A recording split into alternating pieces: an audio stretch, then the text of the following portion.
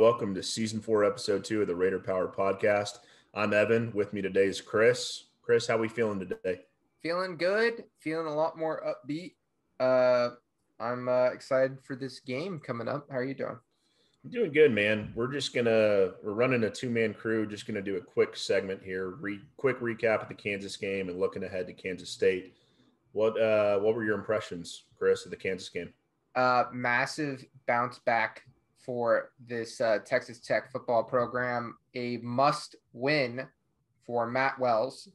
And like the last couple games against Kansas, we lost the first one, and then the second one was close. It was a 3-point victory, if I believe that's right.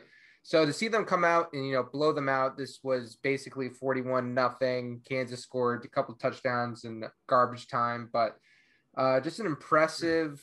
It is Kansas, but an impressive show by both the offense and the defense. So overall, I was impressed. Like we were talking about just a second ago, I thought Columbia could have done a little bit more, but what were your impressions? I mean, I was happy for sure, but at the end of the day, it's Kansas, right? Yep. We're expected to win that game. We're expected to win big. However, Matt Wells is 0-1 in Lawrence heading into this game. This is true. So in the back of my mind, I'm thinking, oh gosh, please don't let there be a repeat of 2 years ago. And you're exactly right. Last year at Jones AT&T Stadium, we won on a last-second field goal. Yeah. Jonathan Garibay put it through. I think it was like 17-14, if I remember correctly. So, not good showings against the Jayhawks the past two seasons. So to see them come out and dominate with every facet of the game was encouraging. You mentioned those two garbage time touchdowns. I didn't love that because they were playing our second and third string. I know, defense. But you could see Matt Wells at one point. You saw him in that stretch while we were still up and they had a goose egg. He was mouthing shutout. So he wanted that shutout. Wells has never had a shutout in the Big 12. So he wanted that. I don't even think he's had one at Tech. I think our last shutout was against Lamar, which was like 77-0, and I don't even think he was our head coach. So you could tell that Wells wanted that. You caught him on TV saying it. So the fact that we gave up two scores within about 2 minutes. 2 minutes, yeah. Didn't really love that. But as you said, garbage time touchdown. So other than that, I thought it was a great game. We put the whoop on them like we were expected to do, and hopefully we carry some momentum into the Kansas State game in Lubbock. I will, the last thing I'm going to touch on about this Kansas game was that this football team compared to the last two, I would say is more gritty. And basically they are playing like they have a lot of self-belief.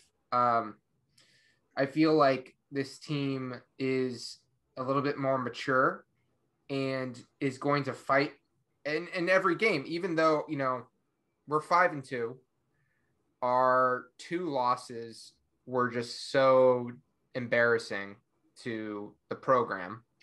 And as players, they haven't folded from that at all. So I think this is a resilient team. And I think this game coming up against Kansas State is really going to be a test of this Texas Tech football program.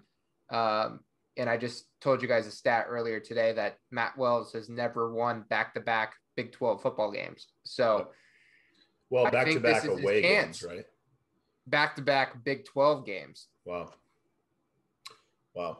So Kansas State's coming to town.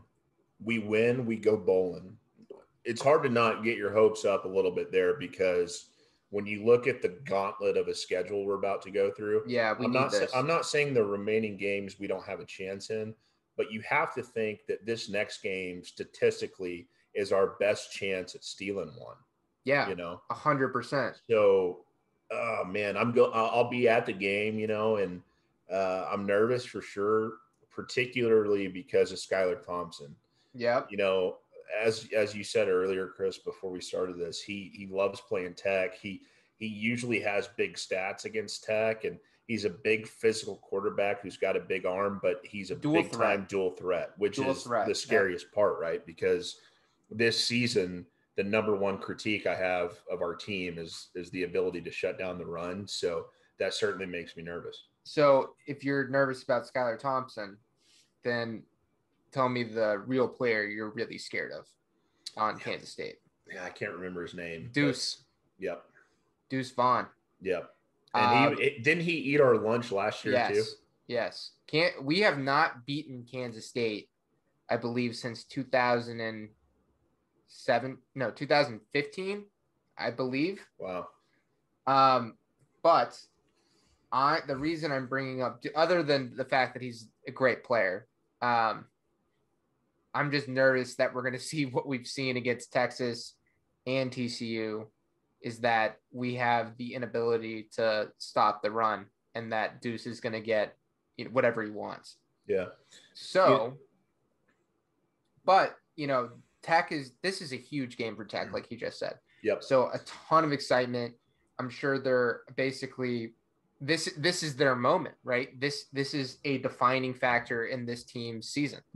Yep. And I would also say the same for Kansas State. They have gone through the gauntlet that you were just talking about the last couple of games, losing relatively close games to Oklahoma State. They lost 31-20, and then they lost to Oklahoma 37-31, Iowa State 33-20, all pretty competitive football games. So they're hungry for a win. Yeah. And Tech is also very hungry for a win.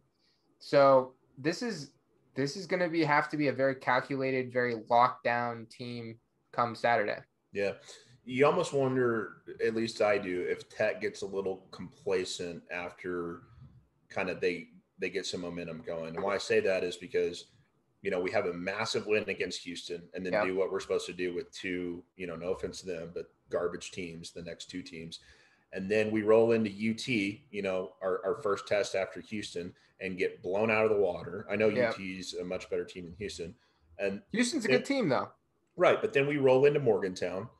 We take a big road win and get all our momentum, right? And then we have TCU, and we look like a completely different team shows up, like we weren't ready.